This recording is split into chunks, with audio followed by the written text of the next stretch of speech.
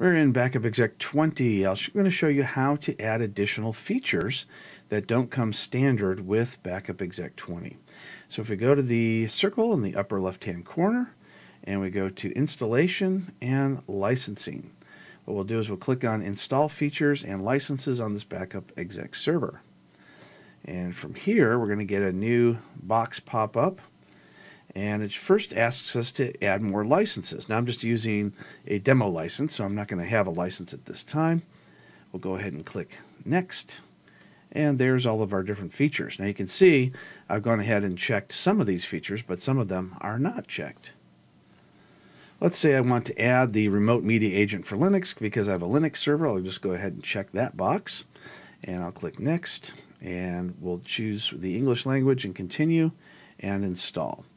And when that's all done, I'll be able to back up and restore files from a Linux server. So you can go back to that same area and choose any one of those various different features that are listed there, and you can install those individually or as a group. And you do need to have the license in order to install it, unless you're on a demo like I am right now, where all licenses are wide open during the 60-day trial. So that's how you add additional features into Backup Exec 20.